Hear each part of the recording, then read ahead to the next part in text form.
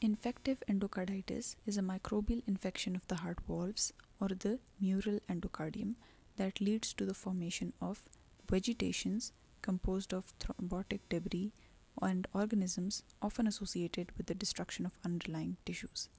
So in this definition, this is taken from Robbins' Pathology, and we can see that it is a infective process. Microbial infection, any microbe can cause it. Many microbes can cause it actually. It is the infection of heart valves or the endocardium. And in this case, we're going to form vegetations on the valves or on the endocardium that will be composed of thrombotic debris and the organism that have caused the endocarditis or others as well. And this will often be associated with the destruction of the tissue that is underneath that vegetation. So that was quite easy to understand. Now coming to the microbial causes of infective endocarditis, first of all, we need to know that the most common cause of infective endocarditis are extracellular bacteria.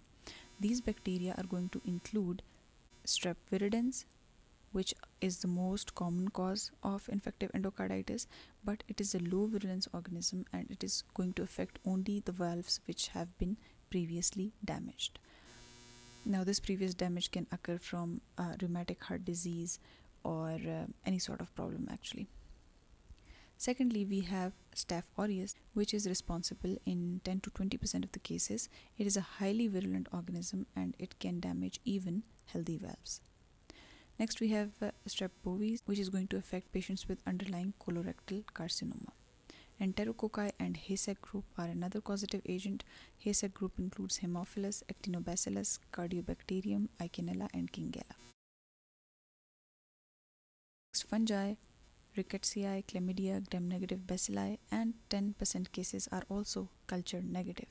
That means that when you do the blood culture, it will come off as negative. Now the fact that this culture is negative, that can be because of antibiotic therapy, because of difficulty in isolating the agent, or because the organisms will be deeply located in the vegetation. So it will not be readily released into the blood, and because you're doing blood culture, that will not be evident from that.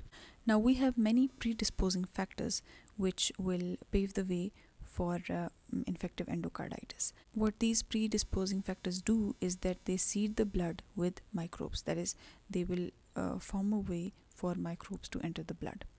First of all, we can have an infection elsewhere in the body. Secondly, we can have a dental or surgical procedure which will cause transient entry of bacteria into the blood.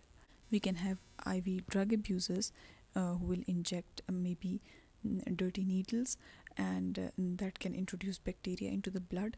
And since that is intravenous drug abuse, and the venous blood first of all comes into the right atria, so the tricuspid valve will be the most commonly affected. Next, we can get bacteria from the gut or the oral cavity, and also trivial injuries throughout the body. Now we have two types of endocarditis actually.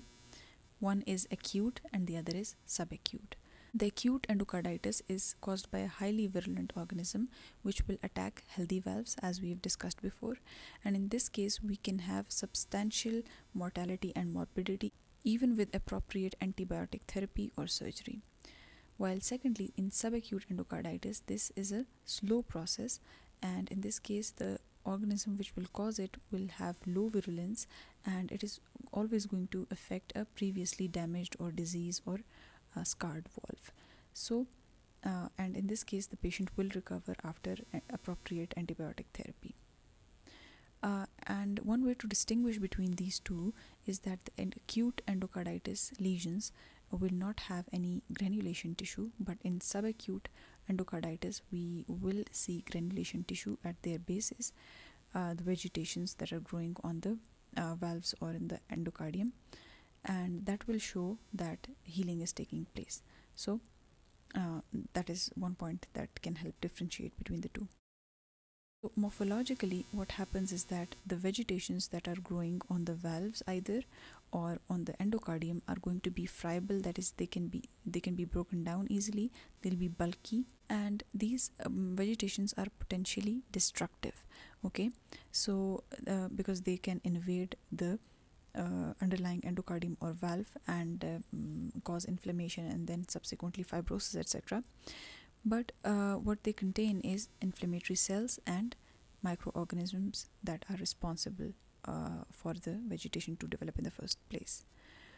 Most commonly, the aortic and mitral valves are affected, but as I said before, that in IV drug abuse, most commonly tricuspid is affected because that's the first valve that the venous blood sees. And these vegetations that are present on the endocardium or the valve can erode the surface that is underneath it and cause abscess formation, which is called a ring abscess. These vegetations can also shed and form emboli, and what happens is that these emboli can go and get stuck in end arteries or anywhere, causing septic infarcts, because the tissue that is going to die is also going to be septic because of the microorganisms that are present in the vegetations that have been dislodged and then causes infarct in some other area. Now similarly, these emboli can get stuck and cause inflammation in the arterial wall. In the arterial wall, when they cause inflammation, they can weaken the wall and cause ballooning of the vessel wall, leading to the formation of aneurysms, and these aneurysms will be known as mycotic aneurysms. Okay. The clinical features of infective endocarditis includes fever most commonly. This is the most consistent sign in the acute form because we have bacteremia in that case. But in the subacute form, either we do not have bacteremia because that is more chronic and slow process, or the microorganisms are very deeply situated in the vegetation, so they do not actually go into the blood that often, so we can detect them, or the body can detect them and cause fever. Secondly, we can have murmurs because of course these lesions are going to be present on the valves, and if they can cause acute problems or chronic problems depending upon what they're doing to the valve. And we know that when there are valve problems, we get to hear murmurs on auscultation.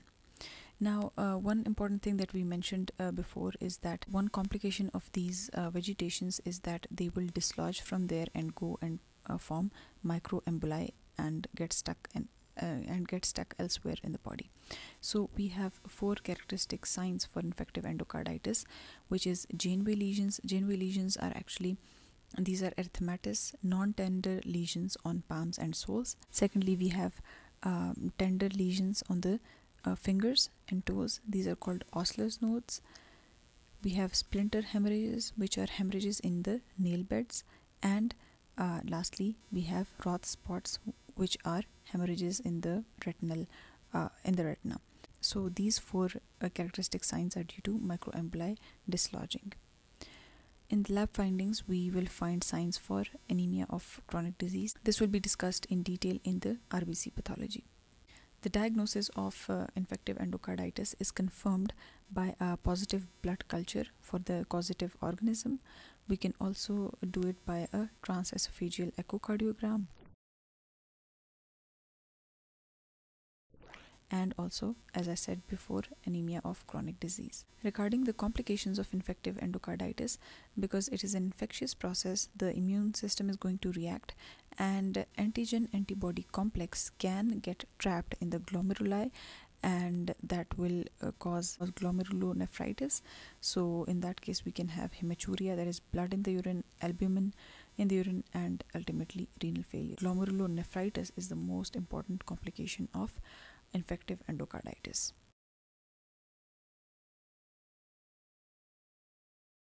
Now lastly, before ending the topic, let's see some causes of non-infected vegetations on the endocardium or the valves. So first of all, we have non-bacterial thrombotic endocarditis.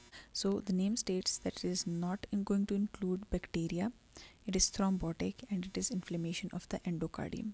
So It is deposition of sterile thrombi on cardiac valves due to a hypercoagulable state.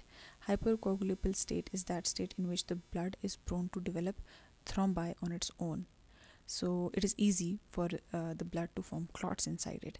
That will occur due to chronic DIC, hyperestrogenic states. These are all hypercoagulable states, or also in case of carcinomas such as adenocarcinomas, in which we have increased amounts of circulating mucin, which also makes the blood hypercoagulable. So in this case, if we have hypercoagulable states, we are going to have increased formation of thrombi, and these thrombi are going to go around in the blood and get stuck and deposited on the valves or in the endocardium, and start an inflammatory process. So these are going to be sterile. This is not an infective process. Now, one thing to remember is that these lesions are not destructive as compared to those vegetations which were caused by bacteria and other microbial agents. These are going to be small, and generally for these lesions to occur, valvular damage is not a prerequisite, as we discussed previously in subacute endocarditis. The real problem in this case is not damage to the endocardium or something. The real problem is the formation of emboli, because these vegetations are actually thrombi and they can embolize. And secondly, these can serve as a potential nidus for infective endocarditis. So if a circulating bacteria sees this lesion, he'll be very happy to find it, because it will be a ready-made home for it to proliferate and convert this non-bacterial endocarditis into infective endocarditis. So lastly, we have the endocarditis that occurs in systemic lupus erythematosus, which is an autoimmune disorder. This endocarditis is also known as Libman Sacs endocarditis.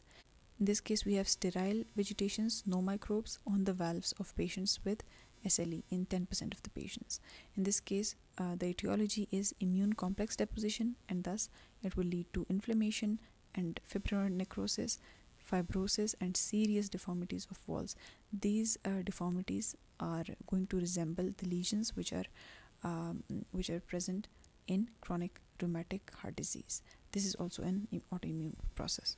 Similar lesions can occur in anti-phospholipid antibody syndrome. Now in this case, the body is going to produce anti-phospholipid antibodies, which will attack the endocardial cell membranes and thus pave the way for clot formation.